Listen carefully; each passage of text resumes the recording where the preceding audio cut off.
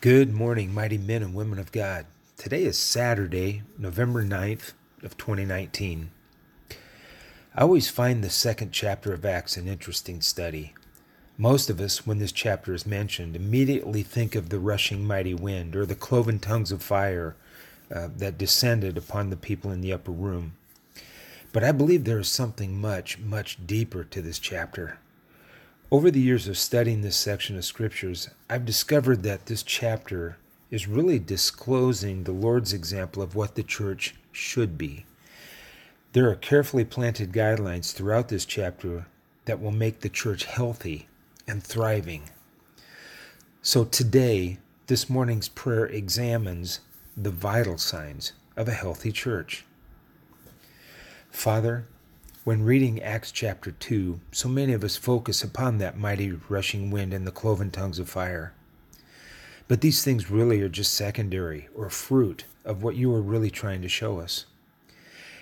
Give us the discernment and understanding of your carefully planted instructions throughout this chapter so that we will make the church healthy and thriving and an influence in today's world. Since the church is truly defined as people and not buildings, these things identified that make the church healthy are actually defining the very things that will make us, the people, healthy. A healthy church, Father, loves one another and is united. How do unbelievers see us, Father? Is there enough of a difference to attract them to you, or do they see no difference between the way we live our lives and the way they live their lives? Father, a healthy church prays and intercedes for others. A healthy vine is always connected to the branch. Father, prayer is our lifeline to you. When we diligently seek you, you are faithful and just to answer us. A healthy church is spirit-filled and spirit-led. The power that you give is activated within us when we are baptized in the Holy Spirit, Father. Those who are led by your Spirit are the children of God. A healthy church wins souls. Father, the reason we're here on the earth is to be salt and light to a dying world. Freely have we received from you, so your word says that we need to freely give. A healthy church makes disciples. Father, you have commanded us in Matthew 28 to go therefore and make disciples. Help us to fulfill our role as kings and priests for your kingdom, to spread your word and your glory.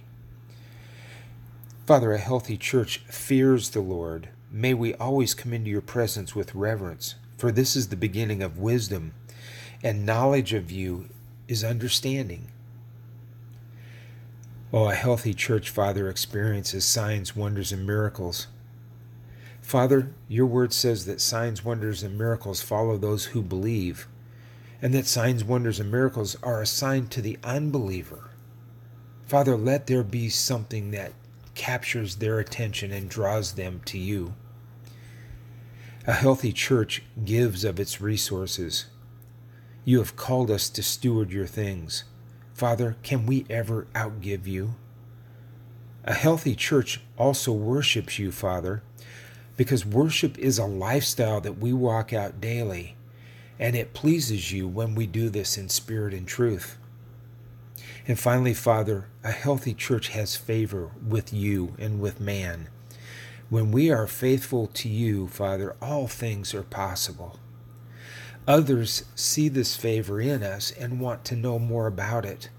This is how numbers were added to the church daily and still can be added daily to the church even today. Father, help us to be strong. Help us to be courageous and not fear.